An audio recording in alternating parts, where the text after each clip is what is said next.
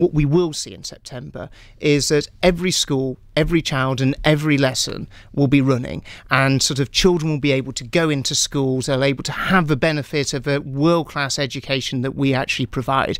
We've got almost 1.5 million children going back into school at the end of last week. I want to see that number grow and grow every single week as we go to the summer holidays.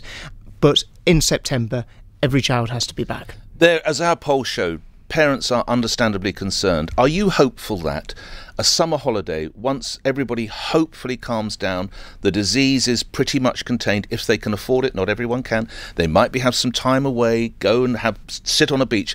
Come September, they will think, right, new school year, new dawn, let's get our sons and daughters back in, because if they don't, will they face fines?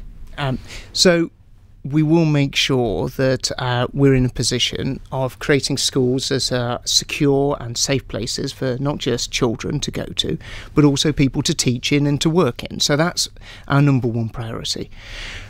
But I had the privilege of seeing my eldest daughter go back to school, a year 10, and when they come back, you see the pleasure that they've had from learning from slightly more qualified people than myself in terms of teaching them science or maths or English.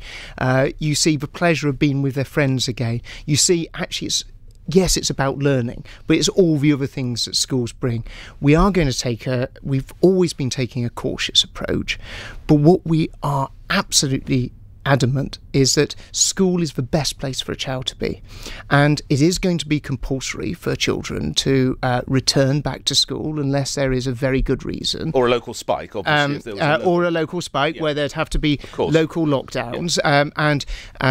But we do have to get back into compulsory education, and as part of that, obviously, fines sit alongside that. So there would be, unless there was a local spike or grandma was ill or whatever. Unless there is a good reason for the absence, unless there's a good reason for the absence, then we'd be looking at the fact that we would be imposing fines on families if they're not sending their children back.